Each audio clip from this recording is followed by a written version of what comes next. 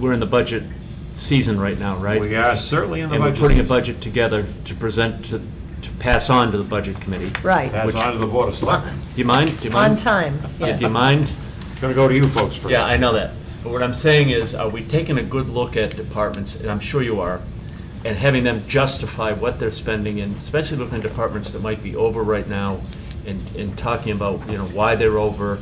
And I mean, I know Christie has come in and said that we're in good shape, and she keeps us up to date on everything.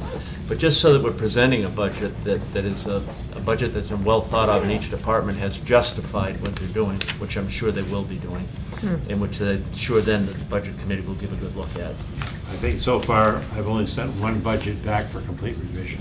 Okay. On that Excellent. same topic, Regina brought it up to me earlier, yesterday, about the pay scale study we had. And so we're going to be talking about that next week and seeing how that reflects on the budget. Okay. And as we move forward, because, That's a good idea. we paid for that thing, we talked about it a while ago, that we were going to do it, and so now it's getting into budget season time, so now we should be doing that and looking at it. So thank you for reminding me of that. Yeah, and thanks for putting it on.